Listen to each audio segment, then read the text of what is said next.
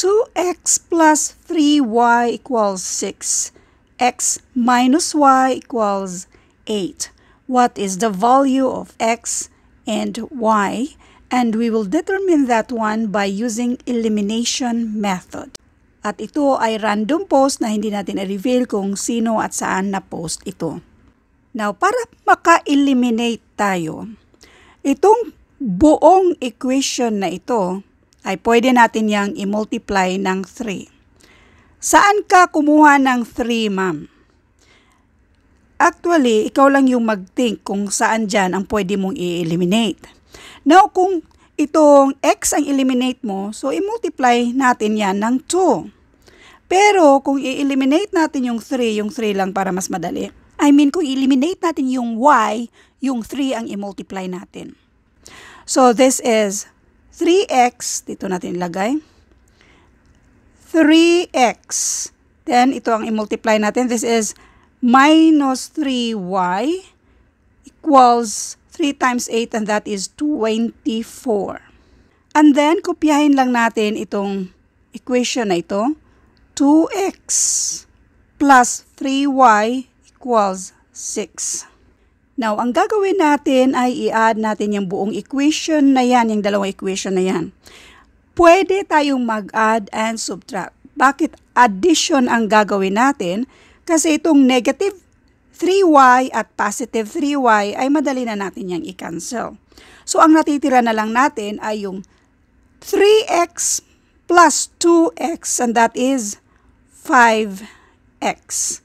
And then we have 24 plus 6 and that is 30.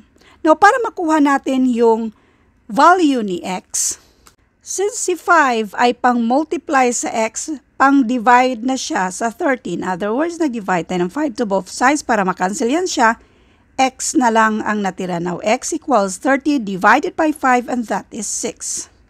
Now, meron tayong value ni x.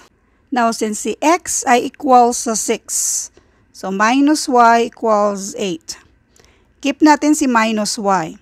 Since si 6 ay positive number, kapag matransfer, pang minus na siya sa 8. So, 8 minus 6 and that is 2. Therefore, negative y yan siya. So, therefore, kung y lang, this is equal to negative 2. Now, let's double check kasi meron na tayong value ni y which is equal to negative 2 at si x ay 6. Gamitin natin yung isang equation na 2x plus 3y equals 6. Ang value nitong si x ay 6. So, i-multiply natin sa 2.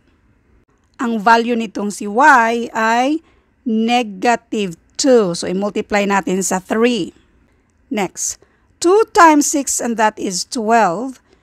3 times negative 2 and this is negative 6. 12 minus 6 and that is exactly equal to 6. Therefore, ang sagot na y equals negative 2 at yung x ay equals sa 6 ay tama. Isa pang double checking. Gamitin natin itong equation na to, x minus y equals 8. Again, yung value ni x dito ay 6. At yung value ni y naman dito ay negative 2. So, i-minus na natin yan siya. Itong dalawang negative na to, this will give us positive. So, we have 6 plus 2 and this is equal to 8.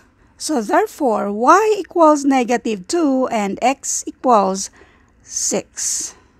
By the way, laging tandaan when it comes to mathematics, never memorize the answers because that will never help. Kundi yung paraan kung paano natin ito sinagutan. Thank you and God bless.